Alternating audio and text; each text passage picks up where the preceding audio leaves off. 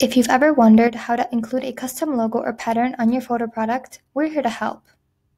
You have the choice of two technologies, laser etch or UV print. When selecting any of these methods for your custom logo/pattern, you'll be asked to upload a vector file in the cart. I will show you how to do so. Let's get started. You can convert your files in Corel or Illustrator or any other vector graphics editor like Inkscape. That is the program I will use today.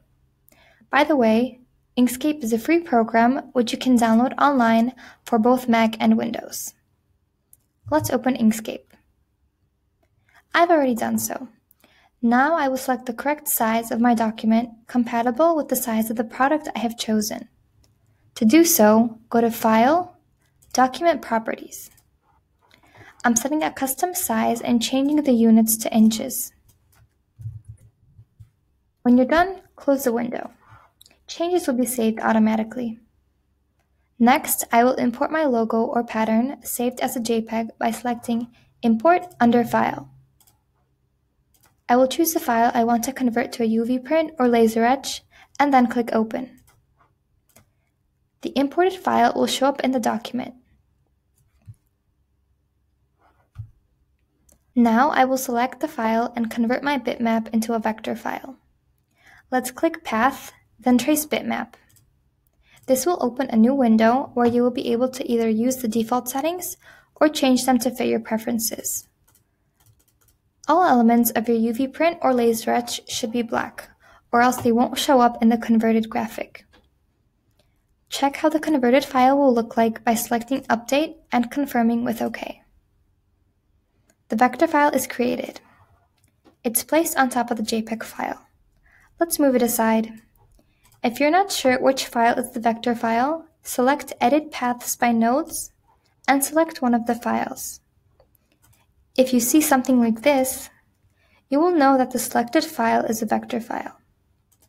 Select the cursor tool, click on your JPEG, and delete it. If need be, you may change your graphic using option Edit Paths by Nodes. This can be accessed by selecting F2 on your keyboard.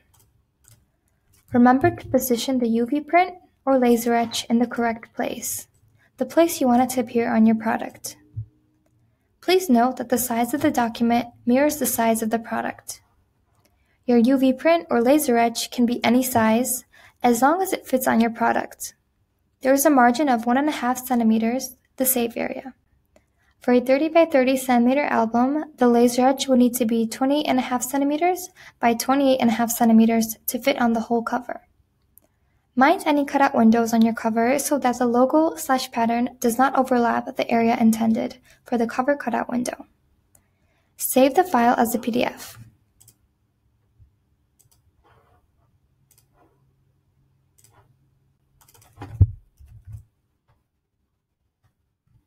Select Convert Text to Paths in the Text Output options.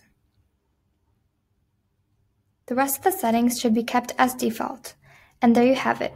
You've created a vector file.